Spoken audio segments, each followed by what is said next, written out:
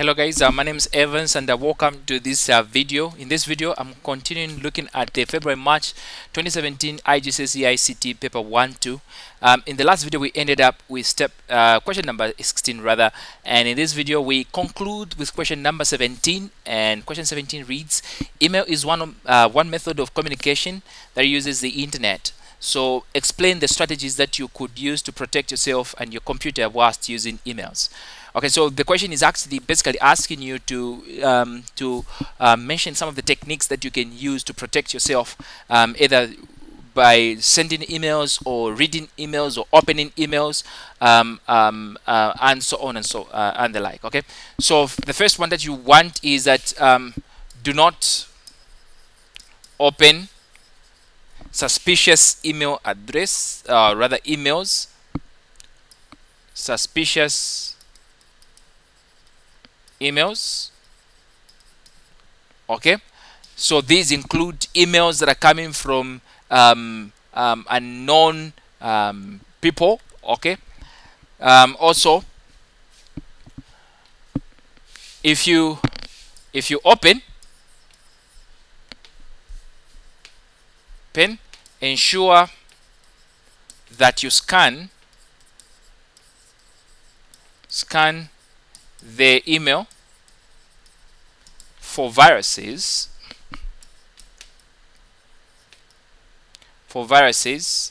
using an updated antivirus. Okay, antivirus. Okay, also don't download file attachments. Okay, file attachments from suspicious people. By this we mean people you're not expecting to receive anything from. I mean, they cannot send you anything. Okay, the other thing that you may want to do is that do not, let's say don't, not do not, let's say don't reply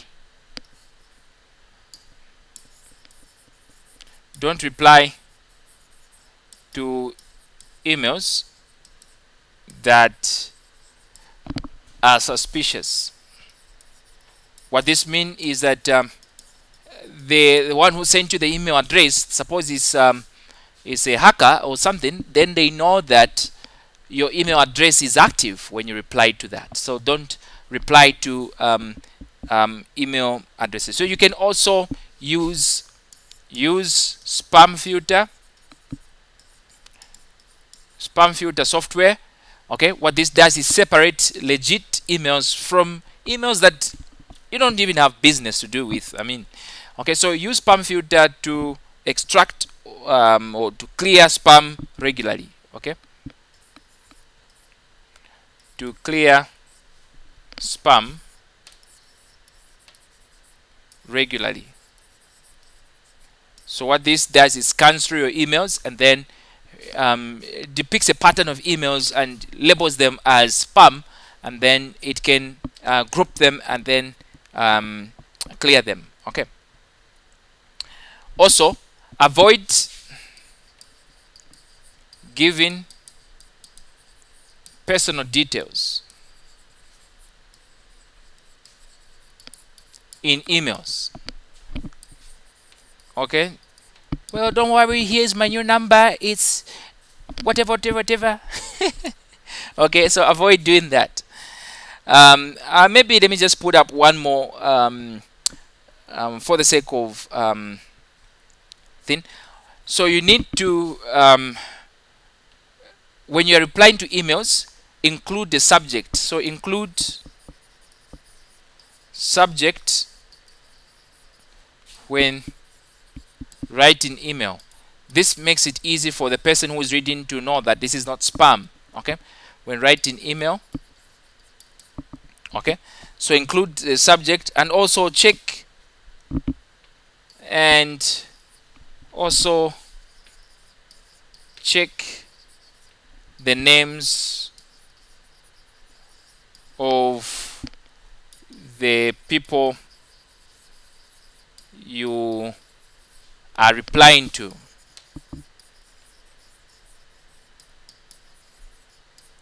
Okay, check their names. I mean, if you do know them, if you don't know them, it's pointless for you even to reply.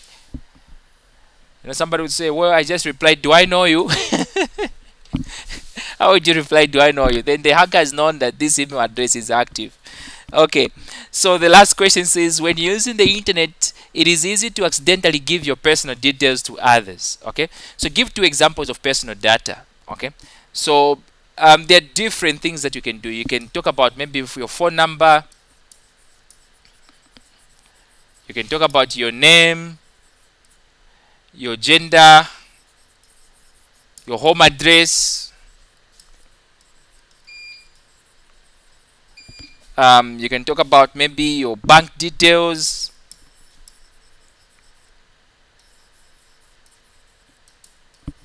Okay, even your medical history.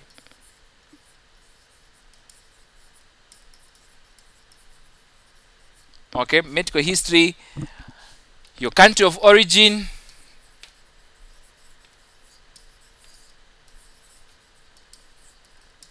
city, and things like that. Even your religion.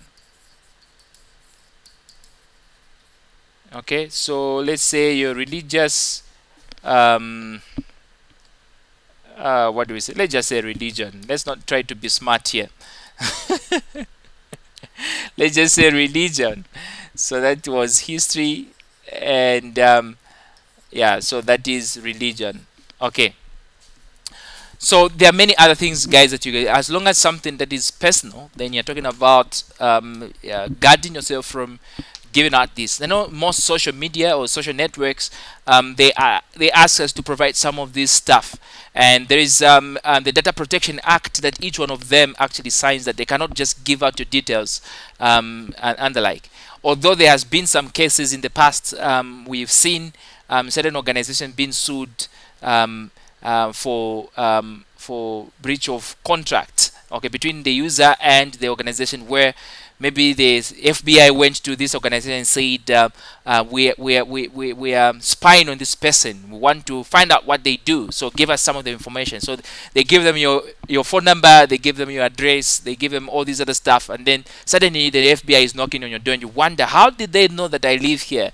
It's because of that breach of contract of the Data Protection Act, which stipulates that data should be used lawfully, shared with your consent, and it should be obtained lawfully and stuff like that. Okay, so I think for today we'll end here. So thank you so much, guys. Let me have feedback on some of these videos that I've done, especially for theory paper.